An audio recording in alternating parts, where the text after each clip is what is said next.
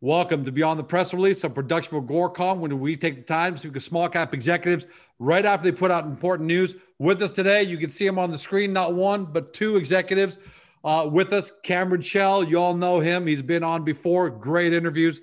Chairman, CEO of DraganFly, trades on the CSC under DFLY, DFLYF in the US, not for long, hopefully, as they're graduating up. And for our friends in Europe on Frankfurt under 3U8. Also with him for the first time ever, really happy to have him, Dinesh Kananchata, Chairman, Windfall Geotek, trades on the venture under WIN, and for friends of the UN in the US, WINKF on the OTCQB. Most of us know drones as cool toys flying around the neighborhood or even simple commercial apps for things like real estate videos. But for those of you new to DraganFly, they're an award-winning drone manufacturer and technology developer. They're not just the drones, they're way beyond that. Drone technology, drone solutions, and some examples recent, and there are a number of them, so I won't go through all of them.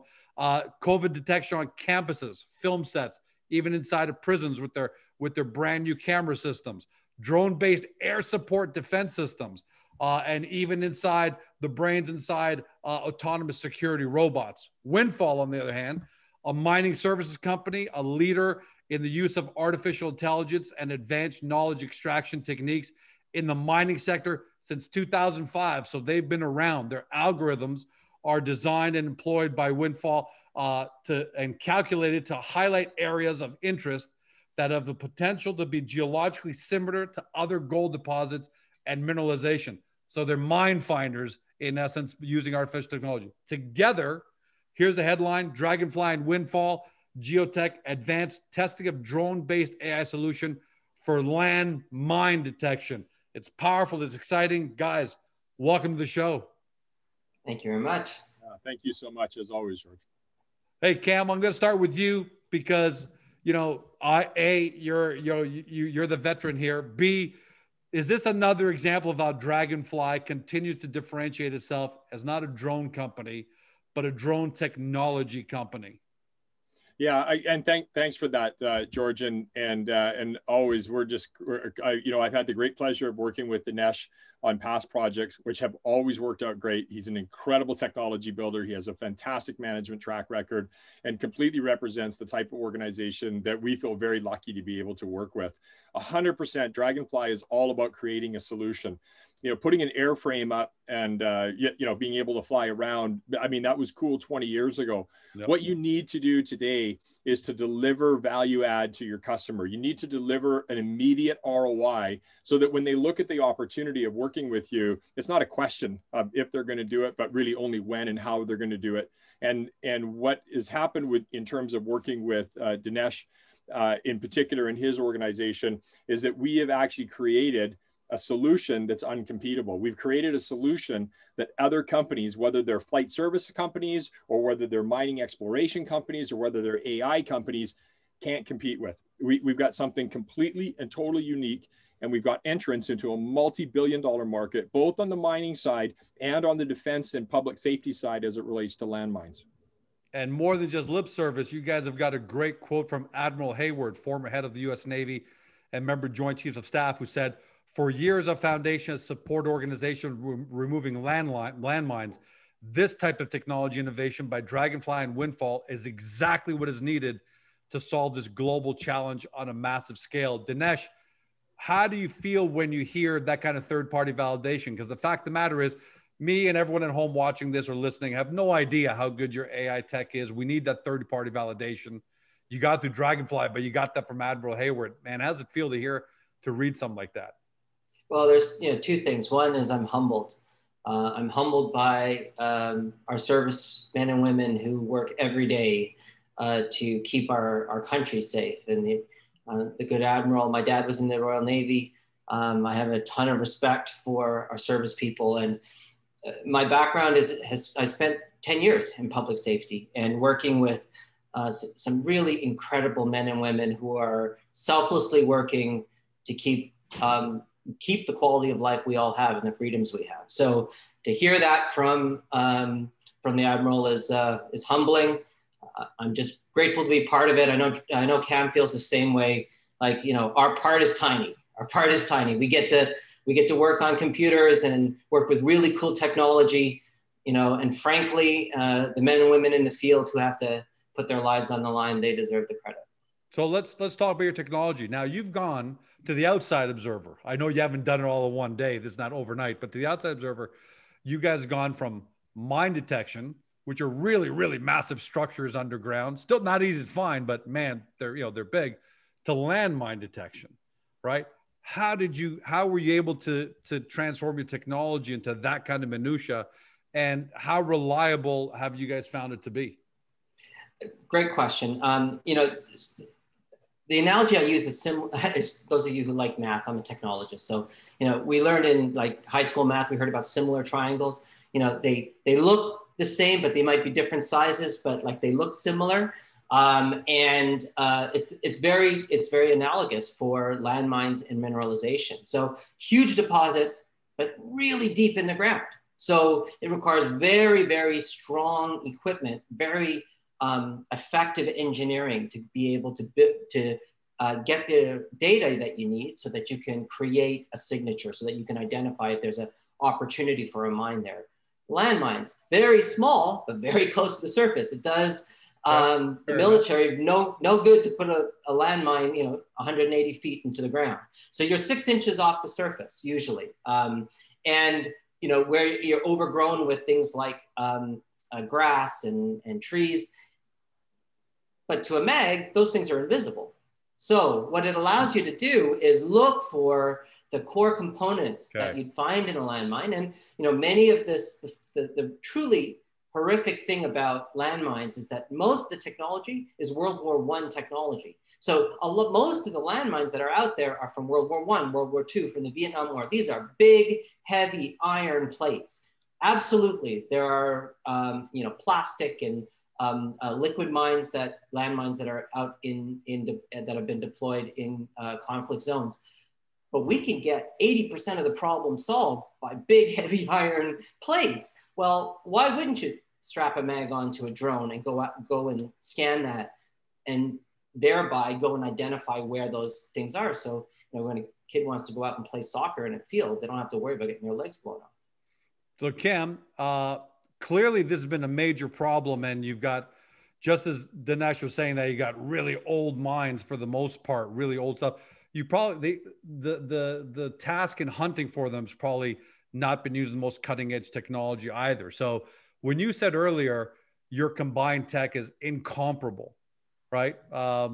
Put that into context for us. I know, look, we all know you're chairman, you're CEO, so we expect to say great things, but you're not a guy who chooses his words lightly either. You know, how incomparable and how great of a solution is this to a global problem? Yeah, the big difference, thanks for those kind words. The big differentiator here, frankly, is the AI. And so listen, we've been working on this project for well over a year and a half, and we've been flying multiple tests and pulling test data from all over the world. So we've got an incredible amount of people and organizations involved with this. It's one thing to take a mag sensor and put it over a piece of iron, and you know, and it shows positive, if you will. Like, okay, well, it doesn't take a rocket scientist to do that. I mean, it takes a good pilot and a good sensor, and not anybody can do it, I guess. But the reality is that that doesn't necessarily give you a positive. It might give you a false positive, and it might actually be not. There's lots of times where you'll miss things just because of corrosion or any number of different materials that are used, or sensitivities. However, when you have got reams of test data to pile on top of that, you can apply AI to it to actually, you know, come up with more targets and likely targets, and see patterns in targets and fields, and pull history into it, and conflicts, like all of the relevant data that isn't necessarily direct data, that actually helps you identify a particular zone and pull all the landmines out of there. That's really the difference, is that advanced AI. And you know, that's what we saw in our vital intelligence technology. Sure, there's people that can do, you know, a temperature, but you know, are there people that can do heart rates and respiratory rates and SpO2 level? Those are the other pieces of data that really help determine if somebody has an infectious condition. And so similar in landmine detection, look, you can get, you know, the temperature, which would be equivalent of, hey, is there a piece of metal there? But that doesn't tell you, that really doesn't help you clear a minefield. And so the work that Dinesh has done with his scientists in conjunction with all the test data and the ecosystem of people we have involved to actually solve this problem, that's the difference. And unless you really have the combined resources and people that Dinesh has with Windfall and that we have at DraganFly, and the experience and the background in the military, et cetera, you're not going to be able to solve this problem. And so we really feel that we have a completely, uncompetable offering as we go out to the world in the market with this. Yeah, now if I could just add one thing, yeah, of course, George, because look, we didn't come to DraganFly like they weren't the first guy we called. Like, we started looking at this problem more than 2 years ago. Michelle, I think in 2018, our CEO, really started looking into this and whether it was possible. We approached 4 different drone companies to be able to identify somebody who could partner with us. We knew we had the AI, and Cam's a humble guy, so he's completely kind of talking down his technology. But the reality is, we went to 4 different companies. We ran tests. Like, they weren't able to bring that engineering expertise, the combination of being able to suspend an instrument from a drone, manage the payload, in addition to being able to fly a good survey and then extract the data. These are non-trivial problems on an engineering perspective and also from a data science perspective. So, like, we got to Cam probably, I wish we'd got there first. I would have saved a year, but we got there around number 4. And guess what? Like, their engineering expertise was what really separated them from all of the other service providers that we started working with. And that plus their phenomenal access to market, which is something that transparently we don't have. We're a mining and digital exploration company. That's what we know. We don't have that access to market, and that's something Cam's done a great job building in that confidence in what he's doing, so that he can take this solution, because it's doesn't matter how great your technology is, if nobody knows about it, nobody implements it, it becomes a science experiment. That's not the goal here. We have to do something that's going to make a difference. And Cam, so not to go too far off the beaten path, but if you couldn't, because I love the explanation you once gave when we talked about your most recent patent, how it's not just like Dinesh said, strapping on some kind of sensor to the bottom of the drone and flying it around. You have to be able to handle that payload, angles, weather, wind, all those. And that's where you guys are really, really powerful. Explain the importance of that in like 30. I know you can't do it all, but just give people a good flavor in about 30, 45 seconds that, man, you have to be able to handle, the technology and the camera and everything in the right way. Otherwise the solution just doesn't work. And people take it for granted, but it's a very difficult challenge that you guys have overcome, right? Well, I think we overcome it in a number of ways. I think we overcome it with fantastic people and great pilots and a culture of like just deep, caring about the projects that we take on and do. But beyond that, but there are other companies that do great jobs at that too. Beyond that, the difference here is, quite frankly, is the software and the AI. So we can build up great confidence with customers. We do have excellent access. We look at our board of directors. There's probably not anybody in the world that we can't get in touch with. But the reality is, we understand clearly it's a total solution. So it's process and it's practice. And then it's that AI software. And we do have highly sensitive and proprietary sensors that work with this as well. But without Dinesh's AI software and without like the experience that we've gained together to do that, it actually, it compensates for a lot of the things that are kind of uncompensatable in the environment. And it builds all the pattern and decision matrix in there so that we can actually do a better job. So again, while Dinesh is being very kind, putting a mag on and flying a field doesn't qualify you to find mines. It doesn't qualify you to save lives. It's much more serious than that, and that software is required. So guys, let's get on to the business side. So obviously there's two beautiful mission statements here. One, and most importantly, there are predominantly children dying every single day, and they've been dying for days, for years and decades. So that's the primary mission statement. There's no doubt about that. But you guys also both public companies and you've got investors. So let's talk about the business side of this.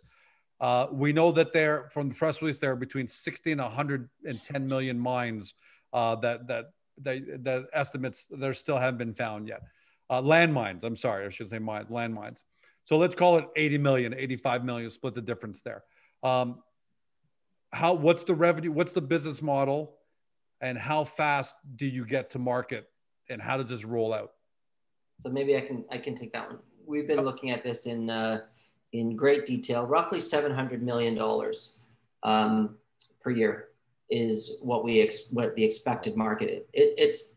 It's phenomenal. It's huge as a business opportunity. Most of that money is being spent on very low tech solutions. We talked about our servicemen and women.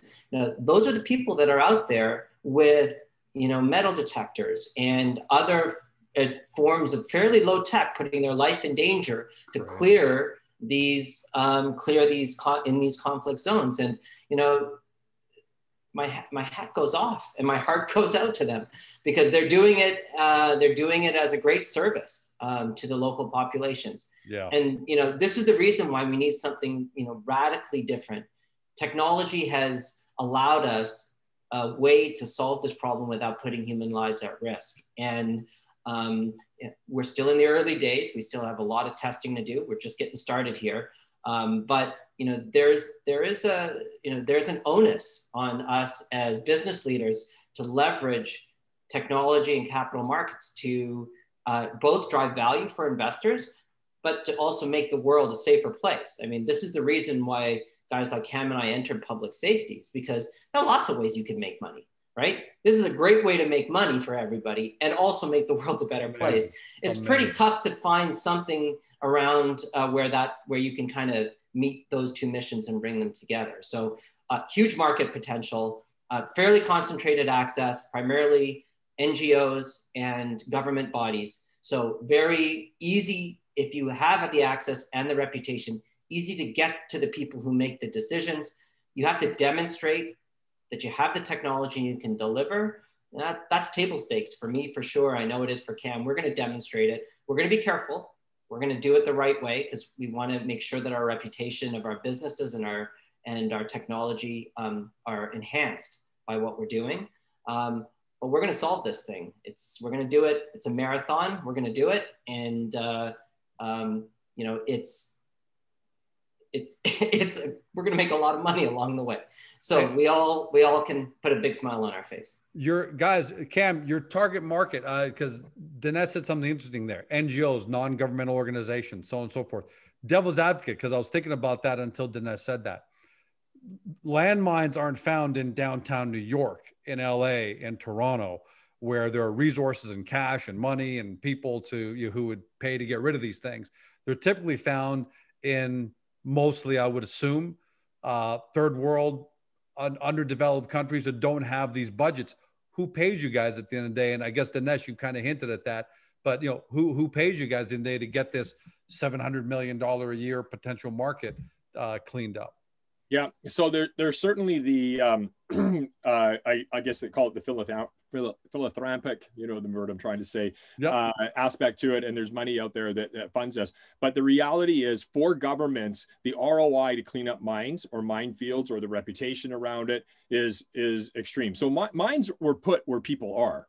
Right. So we may think that, hey, they're off in third world countries. Those are the most populous countries in the world with the fastest growing economies in the world. Okay. And those mines were put either where people are or where people travel. So trade routes and things like that. So whether it's roads, whether it's schools, those are still the same populated areas, or the areas that are now becoming populated. They also tend to be around areas where there's natural resources, or there's things like running river or waters or dams or those. So the ROI for a county or a district or a nation to get that cleaned up so that proper development can happen in there, it like one mine goes off and that's it. That area can't get developed for eons until there's a huge effort, both tactically and from a PR standpoint, to ensure that that area is cleaned out. And then they can so there's lots of money to go behind this. Usually as those areas start to develop out from a critical national infrastructure perspective, they have to be cleaned up. Now, ethically, they have to be cleaned up. But practically, the reason they get paid to get cleaned up is because the ROI of that development dollar that's happening in those particular regions. The other thing that, you know, Dinesh really spoke to well was the fact that the way mines are cleared today is there's the same way that mines were cleared, you know, in World War I. There's big Cat 5s or big machines throwing chains around, or there's people finding them and all the rest of it, which is crazy. But what there isn't really even today is how do you verify after? You really don't know if that field's clear. Like that's the big issue. And ultimately, that's a higher level of assurance that we're going to be able to provide with not just the sensor technology, but also the AI technology. When you think about AI and how it gets applied in, it's just not about finding the mine. It's about finding the pattern of how those mines were set. What happened in history during that time? What are some of the other possible routes up at that site? You know, you don't know what's happening in a time of war. And so why somebody decided to, you know, mine a particular field that makes no sense to mine now, and the only way it gets discovered is some poor kid or worker, you know, steps on it. Like that, like, so it's the predictive analysis and then the verification afterwards to start to provide some level of assurance. That's where the real value is. And I've never seen a nation, you know, I can't speak overly with a huge amount of experience here, but I've never seen a scenario where somebody's going to go into a development situation and they don't clearly understand that to avoid disaster, the ROI is, you know, exponentially high. And so that's, we'll see, we see good budgets in this now, about $700 million a year with some success, and people but largely it's only 700 million because people are ignoring the problem. It's not only, that's a big number. 700 million is a big oh, number. Well, that number probably should be 5 times that amount.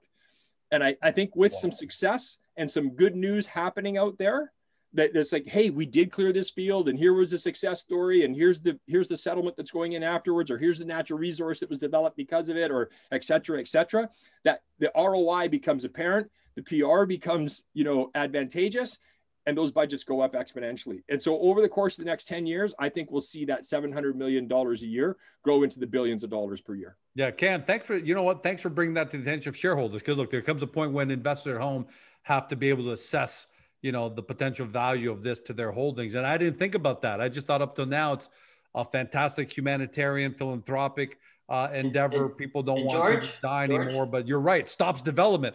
If I find 20 landmines somewhere, I'm not celebrating. I'm thinking, oh man, how do I know there are another 50 here? Yeah, so it's just not that property that now doesn't get developed. It's the reputation of the whole country. Yeah. Right. All property values go down. All development resource values go down. All commodities in the industry, or excuse me, in that region go down because of one landmine. So the ROI, we'll get great dollars for this. And one, you know, and I guess a great tragedy and one sad thing is we're putting more in the ground. Yeah. Oh, I didn't realize that. I didn't realize putting more in the ground. We continue to put more in the ground. So this problem doesn't go away. I mean, I wish it would go away. I desperately wish it would go away. Yeah, it'd be great if there were just these million landmines and that's it, and you could make a great living for the next 10 years finding them, but they are going to continue. So guys, what's the ETA? You guys are at the point where I'm going to read this. You're at advanced field testing of the Eagle Eye landmine detection solution. What's the ETA? What's next to be done? And if everything went well as expected, and we know nothing goes perfect, but if it goes pretty much as well as expected, when do you guys expect to go to market and have something ready to really, really go with? So usually how this works, the go to market on this kind of technology works is you need to access an inventory of different types of landmines. So we've got access to a inventory of roughly 50 different classes of ordnance. We're going to have to run through the tests of each of those different classes of ordnance so that we can have a nice broad base for which to begin field testing, i.e. in the conflict zones. There is a database of that isn't perfect, but does say what types of ordnance were placed in certain zones. So they don't know exactly, they don't know the pattern or any of those kinds of things, but we do know that there's a certain, we are able to tell the class of ordnance. So our goal is to build a large enough database that will be able to begin going out into, you know, really the highest impact zones. You know, there's North Africa is very badly impacted, the Middle East, Southeast Asia. COVID has a big factor because obviously until COVID, we get COVID kind of under control, getting out and getting into the field and working on these problems is problematic. But we are able to really work on the testing and preparation over the course of the next 6 months or so. So our plan is get to a presentable field trial, and we're hopeful that the channels to market that that DraganFly has will allow us to do a technical demonstration. There's dedicated money, both from the Canadian government, US government, and NATO in this area. So that's once we have a demonstratable prototype, it's then to go and get some funding to put together a field test with the appropriate decision makers. And then once we have that step completed, it's about getting in there and beginning to pick the first couple of zones. I expect that we could see revenue in the form of technology development funds before the end of the year, and then beyond that, getting out and looking at contracts. Most of these contracts are multi-year contracts. So once you win them, you're going to be working for years and years on the problem. So very lucrative, 7-figure, 8-figure contracts that take some time to get going. But once they get going, they can build a solid foundation for us to develop follow-on technologies.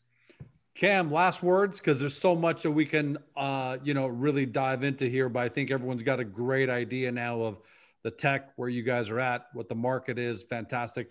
Anything that we haven't covered, last words before we sign off? Yeah, no, I just think it's worth noting that when you're doing these projects that are about market potential, and for anybody that follows DraganFly, that we don't do something unless we already have a customer that we're doing it with, we're doing it for. So, this isn't a waterfall type project where, hey, we think we're going to build something and hopefully somebody's going to come.